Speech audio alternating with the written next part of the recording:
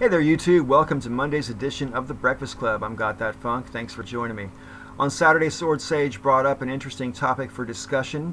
He wants the group to talk about whether or not we think some ideas are either too good or too bad to be continually re-examined. Should we ever stop examining ideas? Is it a good idea for us to get to a point where we stop re-examining ideas, good ideas and bad ideas?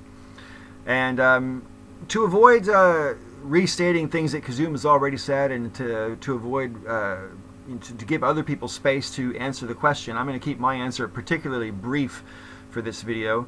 I think it's a good idea to stop discussing whether or not something is a good idea or a bad idea when everybody in the entire world finally agrees on what good ideas and bad ideas are. Once we've achieved utopia, then we can stop having these discussions about what's good and what's bad, because everyone will agree that what they've got is good. And until that day, I think we need to keep on talking about it.